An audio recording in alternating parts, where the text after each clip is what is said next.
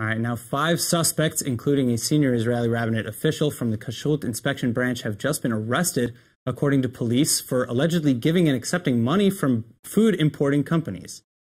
The rabbinate official, specifically, was arrested for accepting, quote, on a large number of occasions, bribes and other benefits in exchange for benefits he illegally gave to others as part of his duties, end quote. After raiding suspects' homes, hundreds of thousands of shekels in cash were found, and 8 others were questioned in regards to the investigation but not arrested. The investigation was a cooperative one between the Lahav 433 Anti-Corruption Unit and the police, the Israeli Tax Authority, and Economic Crimes Division of the State Prosecutor's Office.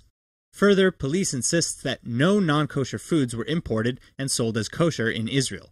Rather, just the approval process was slowed or expedited based on whether or not companies or individuals paid up somehow.